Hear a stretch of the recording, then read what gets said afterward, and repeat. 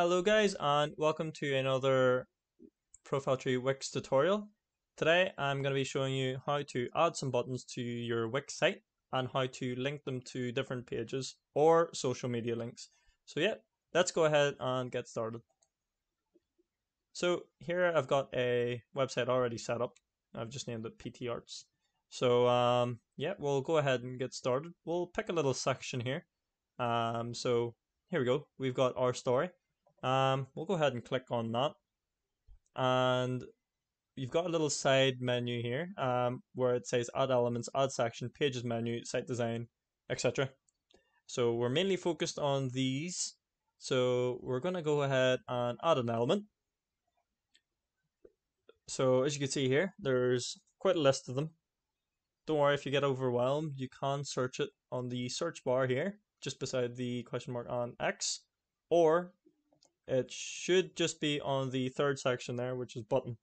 As you can see here, there's a few default buttons that they've already provided, and a couple of different designs. You can have them as icon, image buttons, document buttons, iTunes buttons, but we're only focusing on the basic ones, which is the theme button or a text and icon button.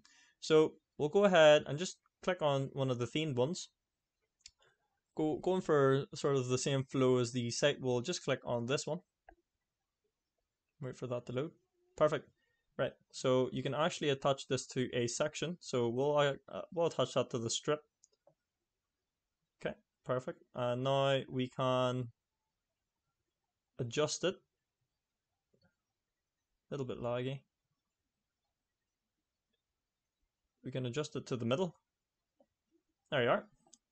So you'll get a little menu on here on the top here. So you'll have change text and icon, a layout, design, animation, link, and help. So that's our little main goal to be here, is your link.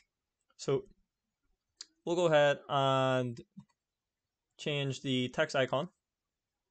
If you can't see it, you can just drag this little top up, and you can have it as text only without the icon. You can have icon only, text and icon, or you can have completely nothing and just let it be a button. But we'll stick with text and icon, and then you can also change or replace the icon if you wanted to, just by clicking on that little refresh button. You can also check the media from Wix, or you can upload some of your own designs if you wanted to. So pretty much anything from Awesome Fonts Awesome or Awesome Fonts. But yes, you can add them in there. So we'll go ahead and have this to say read more. And pretty much everything is already in this little menu here. So you can decide to change the link here, or you could decide to change the link here on the menu area.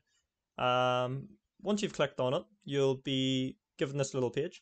And you can connect it to a page, you can connect it to a web address, an email, just depending on what you're using the button for. But we'll go ahead and we'll just leave it as page. You can choose a page, and just for the meantime, so we'll just have it linking to the shop, for example. So we'll go ahead and click done.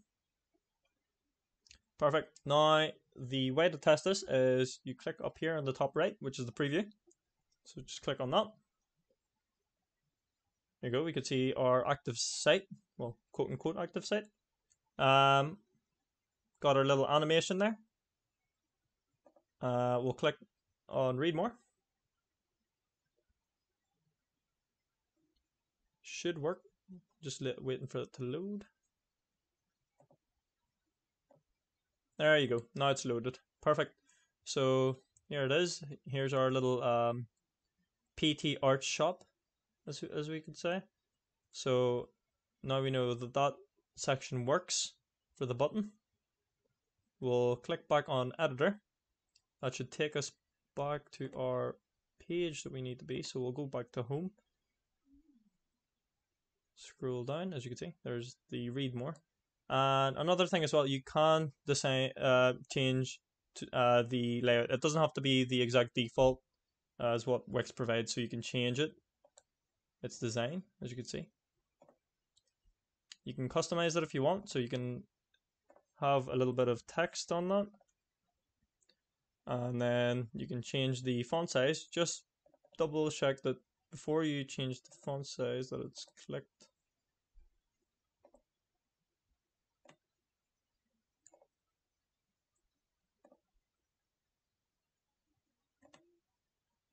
And you can change the sizing, but we'll leave it at 15px. There's a couple of other ones there where you can turn it bold, italics, you can change the text color, and also the good thing about this is, so you can have your regular button with one solid color, and then you can have your hover as another color as well,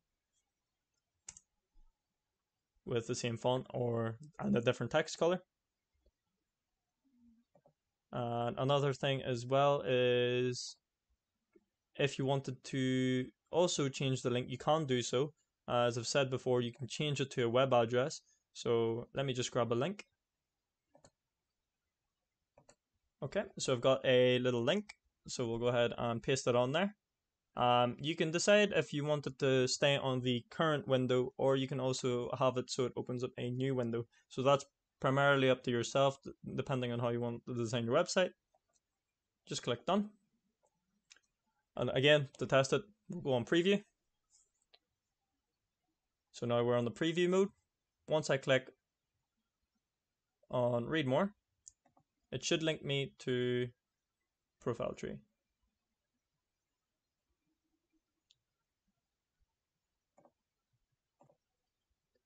Apologies. So if you do click on this little button, it will put you to the link that you put it at, but it has to be, as it says here, published site. But anyway, folks, hopefully this tutorial helped. If you have any questions at all, just leave them down below in the comment section. And yes, I'll see you for the next one. Thank you very much.